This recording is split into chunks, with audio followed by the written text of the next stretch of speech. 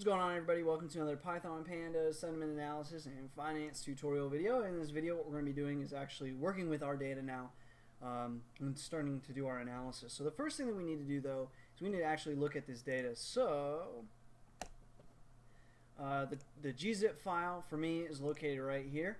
And for me, I'm going to use 7-zip to unzip it. You can use whatever the heck you want. If you don't have 7-zip and you don't know how else to unzip it, go ahead and download 7-zip online and to extract it. And when you extract it, here it is, stocks_sentdex.csv, and it's about 381 megabytes. So we can open that up into Notepad++. Might take a second. And here we have all the data. So this first row here is basically our headings. So the first column here we have is ID. That's just the self-incrementing ID. And that was mostly for the database. We're going to end up mixing that in a moment.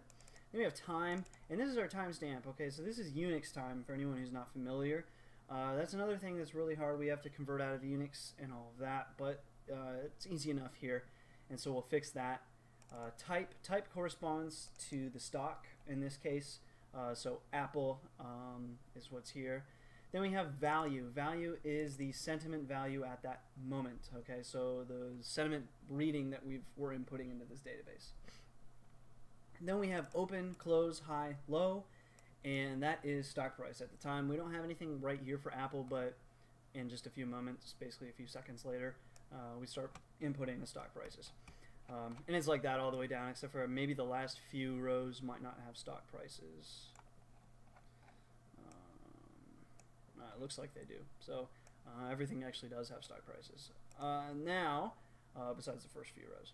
Then we have the moving averages, so the MA 100, 250, 500, 5,000. Those are the moving averages of the actual sentiment value. Okay, and they don't have minimums, so that's why that's -1, -1, -1 to start. So until there is 5,000 updates, you might not want to trust the moving averages just yet. So that's that. That's the data. Now what we want to do is kind of manipulate this data for exactly our purposes. First of all, we don't need to be reading in the ID every time. That's a waste of space. Unix time, we want that in date time, then we'll drop the Unix time. Type, we do want to keep. I kind of want to keep open, close, high, low. We're going to use that data for this series. But if you have your own data, then you might not want to keep the open, high, low, close stuff. And then the MA 100, 250, 500, 5,000, you may or may not want to keep that. It's pretty quick to calculate it in Pandas, but I think maybe for now we'll leave it there. I don't know. So anyways, that's the data. Now we want to modify this data slightly. Okay, so we'll minimize that, minimize this. Then we'll come over to our script. So as usual, we're going to import pandas as PD. From pandas, we want to import data frame. And then import matplotlib.pyplot as PLT. From matplotlib, import style. Again, if you're not doing the style thing with us, don't do it. Don't import it. And then import NumPy as MP. Next up, we're going to say style.use, and we're going to use ggplot again. Again, if you're not using style, don't do that.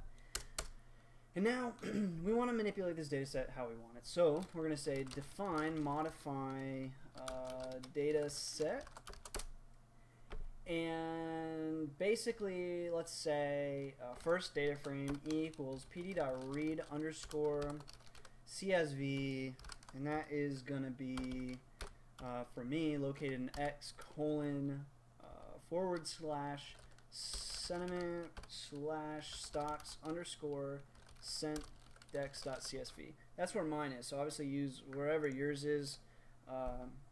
That's what file you're going to use, obviously. So then we're going to say df time equals pd.to_date time, and then we're going to do df time, and then right now our unit is s for seconds, so that's how it knows how to read it. So basically to date time, what column is being converted to date time, and then what unit is that in right now. Okay, so that should hopefully convert our time column. Now the next thing we can do is df equals df.setIndex, and we want to set the index to time, because right now it would be that the first row or first column rather, which was, you know, the ID. Okay, so now what we can do is print df.head just to see where we're at. Let's save that. Come down here, modify data. I really want to capitalize that S, so let's fix that. Modify data set like that. Okay, let's save and run that, see what we got. Might take a second, it's a rather large file. Might take a few seconds, apparently.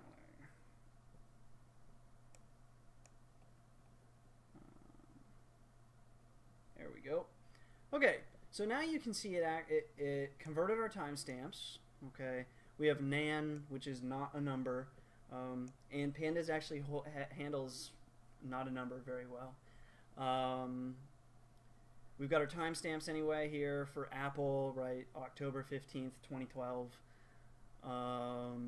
Then, you know, we've got our moving averages and all that, and it just pastes it twice because this is just, it ran out of space to put it here, so it adds this little, you know, slash, and then it says your index again, since it assumes the index is basically what we're most curious to look at the data organized by, I guess.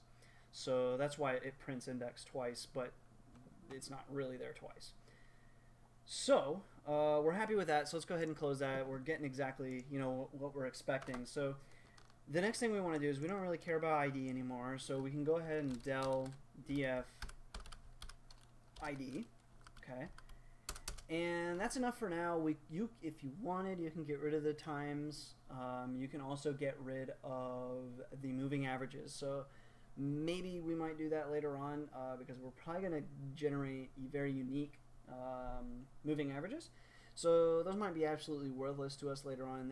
They do take up a lot of space as far as, you know, how large this file is. If we were to maybe get rid of them, it would be better. And in fact, I guess we could just I don't know. We might get rid of them. I haven't decided yet. So anyway, df.to_CSV. Now that we've modified this, right, we've converted to date time, and we've gotten rid of ID. Now that we've modified that, let's go ahead and save it, because every time to modify it, you're gonna have to like go through that processing time, right? And so if you're gonna do this modification every time, it just makes sense to go ahead and modify it and save the new version. So let's go ahead and do that. So we're gonna save that as to x:"sentiment and stocks _ sentdex _ dates.csv. And in fact, let's go ahead and say this as full. Down the road, you might want to just kind of do some quick testing of stuff, and so you can make a shorter one. So this is full. We could edit this and chop off most of the data and just call it short, and that way we don't have to wait for this super long processing time. For now, we'll just call it full, and that should be really all we need to do. So let's go ahead and save that and stocks syntax CSV. Cool. All right, let's run that real quick. It's probably gonna take just as long as the last time. Next time we run through these processes, I'll try to talk more or talk over the processing time. So anyway, so what that's going to do is it's going to save it to our file for us in, you know, the format that we are hoping for. When it's done here, it's not going to print out anything, so I guess we'll know when it spits out another one of these. But now I guess we can talk about what we're going to do next. So I'll probably cut off the video here, and we'll continue on in the next video. In the next video, what we're going to do is we're going to work on how can we access a single bit of data for a specific company. So let's say we want to plot Bank of America. Okay, so how can we do that and plot that information? So that's probably what we'll go through next time. We'll also work on doing maybe like the moving averages, stuff like that. And let's see here. I want to move over to sentiment, see if it's so at least started the file, but I guess it's just building it or something. I just hate to cut it off because I don't know. I'd cut off the video if I was positive that this was gonna complete, but I hate to cut it off and then have to fix it later. So Anyway, there we go, just in time. So it's a little bit bigger, probably because the date stamp takes up more space than a Unix stamp, but that just tells you why we might want to remove the moving average column eventually, just because we're not actually using it. So that would be a lot smaller. So anyways, that's going to conclude this video. In the next video, we'll work on how we can go through this data set. And the other thing, I'm trying to think. Yeah, okay. Anyway, the other thing we could have done too is removed maybe the Bitcoin stuff, since we're not going to use that. We could have chopped that out as well, but this will do for now. Anyway, that's going to conclude this video. If you have any questions or comments, something not working out for you, feel free to leave those below in the comment section. Let's make sure, because we have this other one open. Notepad++ is angry. Hopefully we can open it now. There we go.